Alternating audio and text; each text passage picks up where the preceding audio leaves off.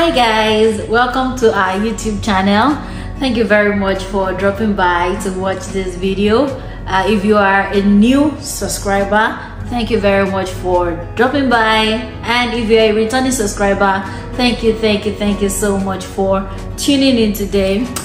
Okay guys, so today we're going to be talking about how we immigrated to Canada, the program that we used. You know, since we landed, we've had a lot of people ask us questions about how did we come to Canada, what program did we use, and we decided to just put this out there so that it can be beneficial to other people, and people can learn one or two things, and to also know the various ways and means that are available for them to come to Canada. But before we go into the video today, guys, I'd like for you to please, if you haven't subscribed to this channel, kindly click on the subscribe button so that you can get notifications anytime we drop new videos.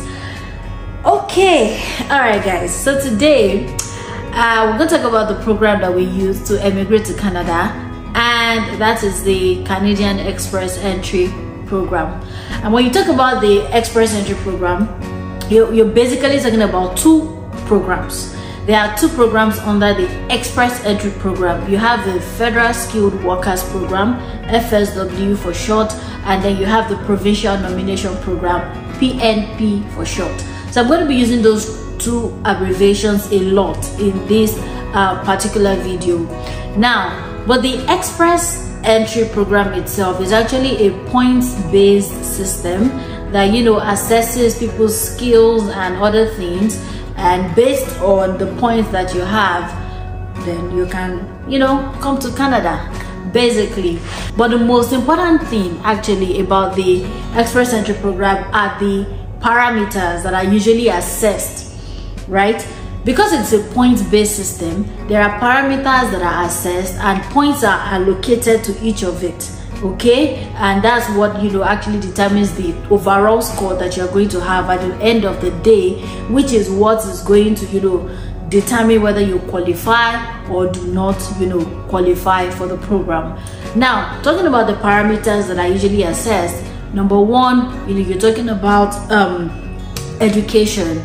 Now, education, what do we mean by education? Education simply means like your qualification. Okay, so is it a bachelor's degree you have? Is it a master's degree that you have?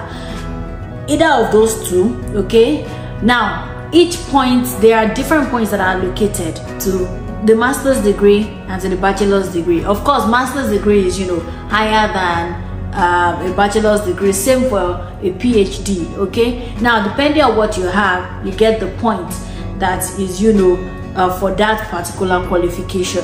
Then you also talk about your language ability. Language ability, they just want to know, right? Like you claim you can speak English, then we need you to take an exam so we can assess your English speaking skill, or French as the case may be, because again, Canada is a country where you can either speak English or you can speak French. Okay, so when it comes to the language ability, all that matters is that you take the English exam, that is the IELTS. So depending on what you score in the different categories, because you need to take exam, you're going to take exam for speaking, for listening, for reading, and for writing. What is important is that you actually aim to pass the exam getting an overall score of about 7.5. okay, and yeah, so education, the second thing is language ability, the third one is work experience. All right, work experience. Now, work experience is also important because it is something that they also consider, and the more experience that you actually have, then the more points that you have. Now, why work experience is one of the parameters is because the Express Entry program actually focuses on bringing in professionals, right? It focuses on bringing in professionals in different fields, different areas of life. Are you a doctor? Are you a nurse? Are you an accountant, customer service person? There's a whole lot of there's just a whole lot of occupations. Okay, so that's they focus on bringing in professionals. So the amount of experience that you have also determines the kind of score that you're going to have as well. Again, the more the years of experience, then the more the score that you can get for that particular parameter. But again, anything from 5 years and above actually attracts the same score. So what that means is someone who has a 1 year experience and another person who has a 3 years experience will definitely not have the same score. But someone who has 5 years experience and somebody who has 10 years experience in a particular field will have the same score, you know, the same score that is attached to work experience as a parameter, basically. Okay, so the next thing that you also want to consider is your age. Now, age is also a very important factor when it comes to the express entry program. And why is that? Although Canada wants like a whole lot of people to come into their country, you know, but they are also looking for young people, you know, not just old people or anybody, because already the aged population here in Canada is quite on the high side. So they are looking for young people to cushion that effect. So what that means is that the younger you are, then the higher the score that you can get for age as a parameter. The older you get, then the more your score reduces. Okay, so anything from 30 years and above, your score starts to drop. You start to lose points, you know, based on the fact that you are getting older. But if you're young, then the more the points that you can actually get. So another parameter I'd also like to mention here is your marital status. So what that means is, are you single or are you married, right? So if you're single, then the higher your chance of, you know, getting something higher for yourself. But if you're married and you want to come along with your spouse, like the two of you are included in the application, now that's a little bit tricky, because then you will have the primary applicant and then you will have the secondary applicant. Now all of those parameters that I mentioned will be done compulsorily for the primary applicant, also for the secondary applicant. But for the secondary applicant, what they have, you know, also has an effect on the cumulative score that you're going to have as a group. Okay, so let's say the primary applicant has a master's degree for education, and the other person, that is the spouse, now has a bachelor's degree. Then already, you know, there's already some friction there.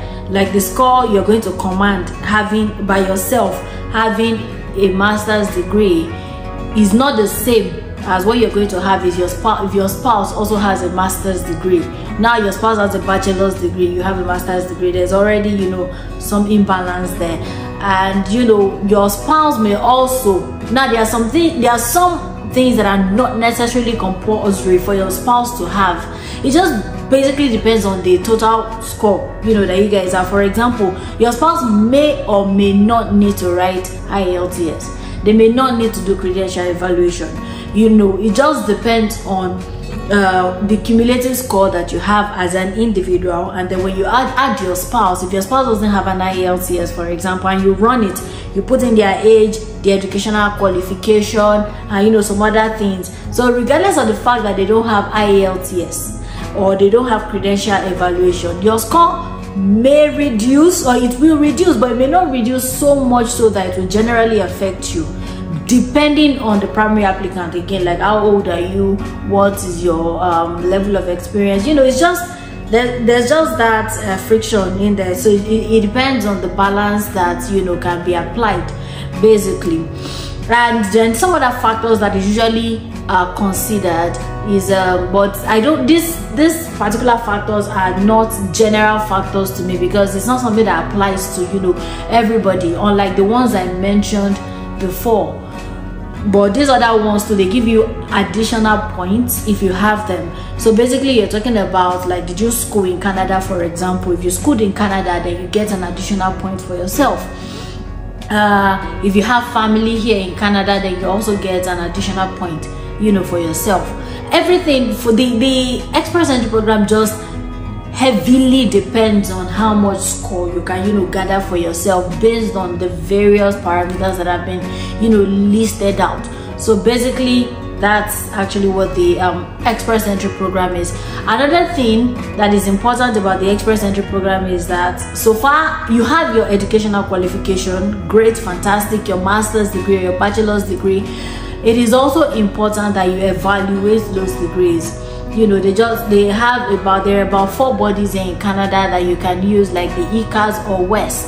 WES is also very popular. I know a lot of people will know about WES, but you also need to evaluate your credential just so that they can know that the level of your qualification is the same as the Canadian, you know, level of education. That's there. And we also spoke about IELTS earlier, and I also mentioned that it is important that you aim to score overall band of about 7.5. It's very important because that also heavily influences the total number of score that you're going to have at the end of the day. So, having said all of that, once you have been able to fix all of those, you know, factors, and you've been able to identify what you have and what you do not have, the Express Entry program now generates a total score for you based on the information that you've entered, and that score is what you're going to get into the pool with. Now, for Express Entry, draws are usually done every month, twice in a month.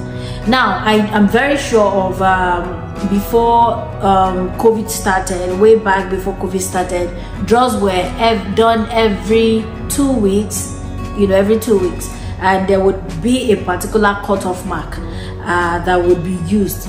Now, recently, the Canadian government has started the all program, you know, draw part of what you have, the Express Entry FSW. They've just recently started that in this July, and the last cutoff mark for what they did was actually 542. So what that means is that if you have, you know, fixed in all the details for all those parameters that we mentioned earlier, and you have a cumulative score of 542 and above, then you can get an opportunity to get something we call an invitation to apply. Okay, but if you do not have something that is as high as 542, you know, then you're not going to get an invitation to apply. But that's based on the cutoff mark. Another thing about the cutoff mark is it reduces every time the draw is conducted. It's just generally based on how many people are in the pool and, you know, the various scores that they have. You just select like an average score, so it generally reduces. It never used to be as high as 540 plus and above until recently, and that's because during COVID no draw was actually done at all. I recall when we did ours, the cutoff mark then was around 470 thereabout. Okay, so the draw reduces, the cutoff, now reduces, say almost every time when the draw is conducted. And recall that the draw is actually conducted every 2 weeks in a month. Okay, so if you do not have anything close to the cutoff mark, then what other option do you have? And that's when we talk about the Provincial Nomination Program. The Provincial Nomination Program is actually another type of program under the Express Entry Program. And the difference between the Provincial Nomination Program and the FSW program is that for the FSW program, everything is in your hands, basically. It just depends on the score you're able to gather for yourself. Okay, and yeah, so that's everything about the FSW. The scores that you're able to gather for yourself. If you're able to gather enough points for yourself to meet up with the cutoff mark, voila, fantastic, then good for you. You can get your invitation to apply. But if you do not have, up to that cutoff mark, then the Provincial Nomination Program is usually the second option. Now, the difference between the FSW and the Provincial Nomination Program is, for FSW, when you come to Canada, you can stay anywhere in Canada. You can relocate to any part of Canada, any province of your choice. But with the Provincial Nomination Program, you would need to go to a particular province, and that is the province that invites you to apply. Okay, for somebody who wants to use the route for the provincial nomination program, it's also straightforward, a little bit different from FSW, but the common thing is that all of those parameters that we listed before, you'd also need to meet up with those requirements before you can apply for the provincial nomination program. So your education, language ability, that is IELTS, your age, your work experience, your marital status, all of those things to actually come in play when it comes to provincial nomination. Now, the difference is when you run all of those things and then you don't have enough score, it is still good for the candidates or for the person to enter the pool, even though you do not have. So let's say, for example, you run all of those things and your point was 300. Let's say what you have. Let's say you have. Let's say your point is 350. For example, that's what you're able to gather for yourself. It is also still good for you to enter the pool. Now, even though you're not going to get the ITA, based on the points that you have, what usually happens with the provincial nomination is provinces in Canada require different skills per time with different people. Say, for example, the Ontario government might actually be looking for engineers or doctors, and let's say the Alberta government can actually be looking for professionals in customer service, nurses, So usually what happens with provincial nomination is those provinces, based on their need, would go into the pool to see who has the skill that we are looking for. So let's say Ontario, who is looking for engineers or doctors, now will go into the pool and they look at the occupation of this person. Oh, this person is a doctor. Oh, this is an engineer. Then they issue them a notification of interest, an NOI. Okay, so notification of interest is to say, oh, we are interested in you as a person based on the skill that you have and would like for you to come to Ontario. So when you have that notification of interest and you accept it, there are some documents and documentations that you would do with the Ontario government, and when you've done that, they are satisfied with all that you provided, an additional 600 points will be given to you by the province, and you can add that to the existing 350 points that you have, bringing your total points to 950. Okay, so now when your total point is 950, and say again, for example, the cutoff is 542, you already have more than 542. So it is very sure that in the next draw that is going to be conducted, you're going to get your invitation to apply. So that is actually the way the provincial nomination program works. The province, can indicate interest in you based on your profession or based on your skill, and they tell you to come and apply.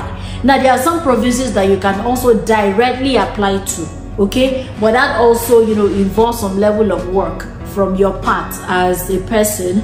You need to look at the provinces and see who is in need of your skill, or who is in need of the experience that you have, the field that you're in, and then you can apply to them, for that notification of interest. Some provinces also do that, or again, the easier way is that the provinces just go into the pool and they and pick people based on the skills and the experiences that they have, and they issue them that notification, and with it comes an additional 600 points, which you will add to your existing points, and then voila, you get your invitation to apply. So for the provincial nomination program, everything is not totally or absolutely in your hands, unlike the FSW, where it is based on the points that you can generate for yourself. So and then you are able to meet up with the required cutoff, and then you get your invitation to apply, and you can settle anywhere in Canada.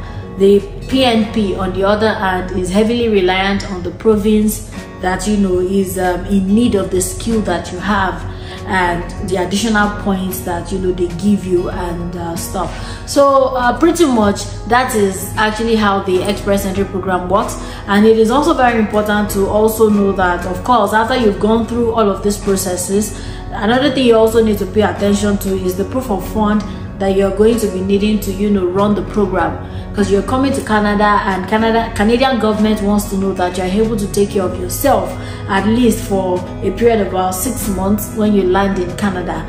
So usually There are different figures for different, family composition. Say for example, I think for one person you need about $13,000 to have in your account to show as proof of fund. And if you're like a family of 3, you probably need about, I think, 25,000, for a family of 3, that is mother, father and a child, right? So there are different proof of fund requirements for different family composition, and that is also something that one also needs to pay attention to. So, but generally, to run the express entry program, the financial commitment you'll be needing would be the fund you're going to need to run your evaluation, because evaluating with either WES, ECAS, or any of those bodies actually costs some money.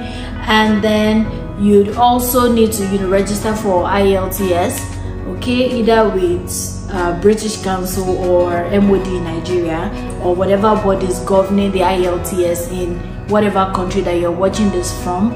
So yes, and you'd also need to pay the express entry application fee. Okay, so pretty much that is actually how the express entry program works. Again, a recap of the factors that you have to pay attention to: your age, your educational qualification, your work experience, your marital status, your language ability, and other factors that may also help if you have them. If you schooled in Canada, if you have family in Canada, if you understand and speak French, you can also write the I think it's TEF, or the examination for French, just like you have IELTS for English. So pretty much all of those things in addition will determine the amount of score that you're going to have, and the score that you have will determine if you qualify for the invitation to apply based on what the cutoff mark is. So that's it. I'm going to be putting a link in the comment section, so you can actually click on that link to test run, to just see, based on your current situation or circumstance, what will my score be? Do I qualify for FSW direct, or is provincial nomination something I need to look into? And we're also going to have there the link of how much you're going to need to come to Canada, based on whether you're single, you're married, you're coming with your children, how many are you. We're also going to have that link in the comment section. So thank you very much. Again, we've come to the end of this video. Thank you very much. If you have any questions or anything that you'd like for us to clarify, please feel free to drop them in the comment section, and we'll be definitely there to answer your questions. All right guys, thank you very much for dropping by to watch this video. I hope I've been able to address your questions, and I hope that I've been able to, as much as possible, simplify the process for you guys. So yeah, thank you very much for joining me today. See you next time.